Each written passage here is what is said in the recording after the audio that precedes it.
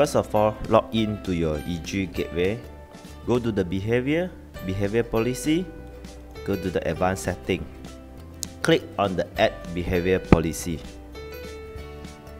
Key in the policy group name. Next. Enable the website. Click the add button here. Choose the action to be deny and audit.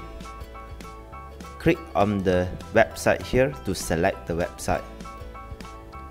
This is we need to create the custom website, so we go to the custom website here. Key in the website name and also the URL. Here we already pre-create the YouTube URL. This is a website policy we has already created in our behavior policy. Click the next.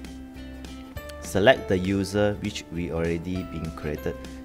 We need to block for the YouTube. Click the finish. Here is the behavior policy group we has been created here. Now currently we can see this policy has been, the status is a disabled. Now we're going to test it. Open the browser,